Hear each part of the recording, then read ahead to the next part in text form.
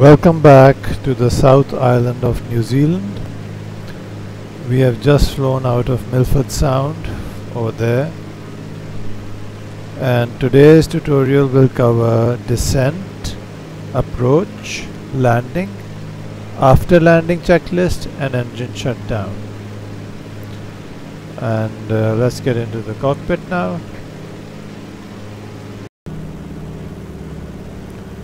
We are currently flying towards Martins Bay Aerodrome over here, and I'll read out the checklist from Milviz's the descent procedure from Milviz's manual in a moment. The descent procedure is fairly simple. Just reduce the throttle and also switch to the fullest fuel tank, because when you're normally cruising you should have selected the rear tank. The rear tank should be emptied first during the cruise part of the flight, during the cruise phase. After that, once you start your descent, and then you should start using the fullest tank available. Alright, now the checklist is as follows: reduce airspeed and power as required, fuel selector to fullest tank, instrument in correct ranges. So currently I have the autopilot connected. I'll just disconnect the autopilot and reduce power.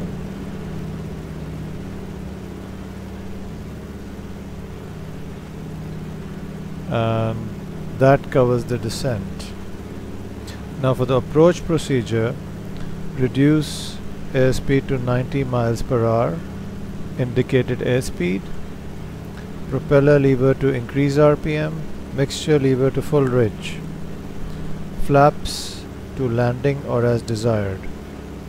Maintain a normal approach airspeed of 80 miles per hour. Rate of descent will be approximately 1000 feet per minute. And right, so we'll do that in a moment. Right now we're not on approach, but you can see the runway over there. That's a dirt strip runway. Alright, so I'm circling here to reduce the altitude. And one thing to note about the approach, open throttle several times during approach to clear the engine and to prevent too rapid engine cooling. Also, if you're using the carburetor heat, then very late on the final, select cold for the final approach.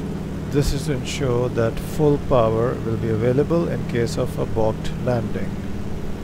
Now, we're supposed to do a 3-point landing, so just before touchdown, pull the yoke slightly back, gently back, and use the trim. And also increase the throttle slightly to decrease the rate of descent. Now let's just come on to the final. Landing lights can come on, and let's just reduce the throttle. So normally you will approach at 90 miles per hour and then reduce to 80 miles per hour when the flaps are set to landing. But if you want a minimum run takeoff or a minimum run landing or a short landing, you should use a full flap setting and an approach speed of 60 miles per hour or a maximum of 65 miles per hour all the way to touchdown. So let's just complete the circle.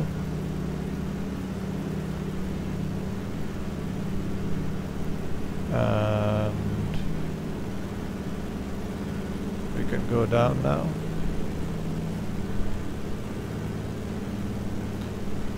So for approach, the checklist says propeller lever full RPM, mixture full rich. Sorry, propeller lever increase RPM. Oops. Use the trim, use the trim, use the trim. Flaps.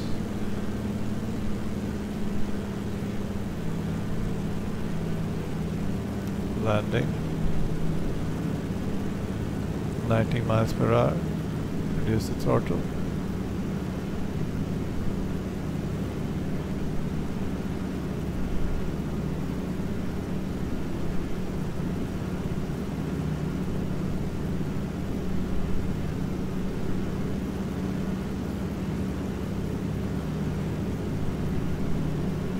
Full flaps.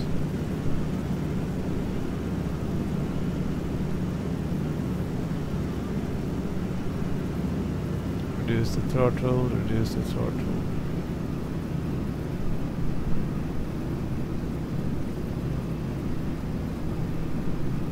It's very jerky, I don't know why.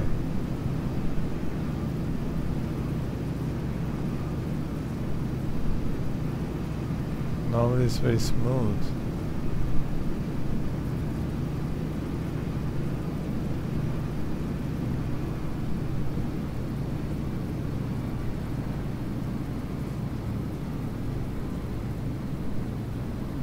Here we go.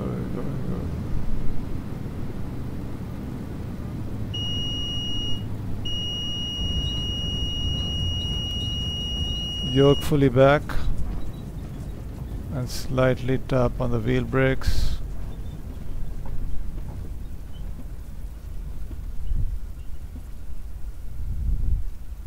Slightly tap, and that's the landing.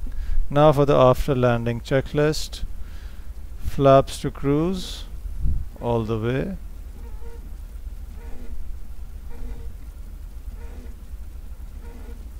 There we go. And trim, elevator trim to neutral.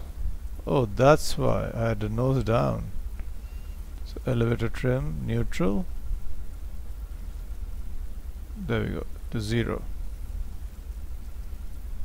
So that was the landing and the after landing checklist. Now I have to go to the end of the runway because I've tried it once before to backtrack here and I ended up crashing. So I'll backtrack and then do the engine shutdown. Okay, so instead of backtracking, it's going to take too long and I want to finish this tutorial. Now for the engine, stopping the engine.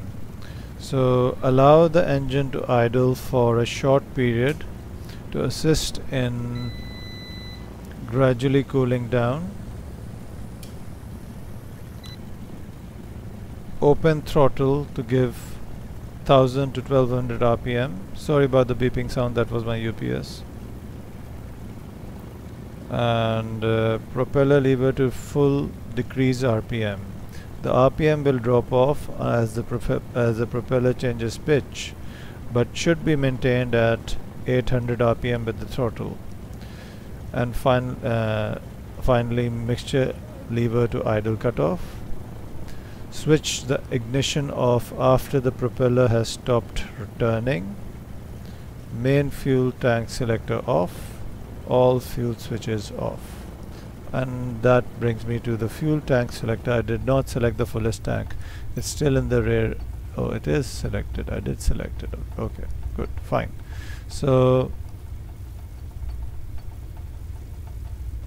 right. Let's just shut down the engine, and first of all,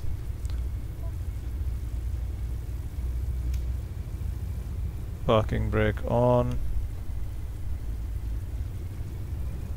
That's off.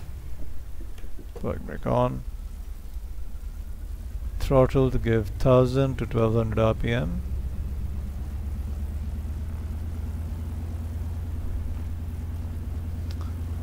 And now decrease RPM propeller pitch,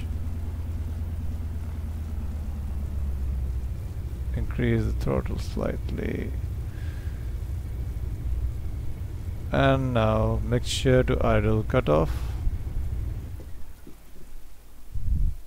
The propeller has stopped moving, so the ignition, which is over here, can go to off, right, left, right, and off. Fuel tank selector off, and all switches to off.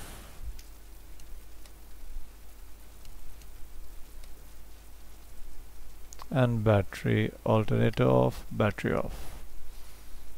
And that takes care of our stopping the engine checklist and shutting down the aircraft, and we can reduce, yes, close the throttle. Fine.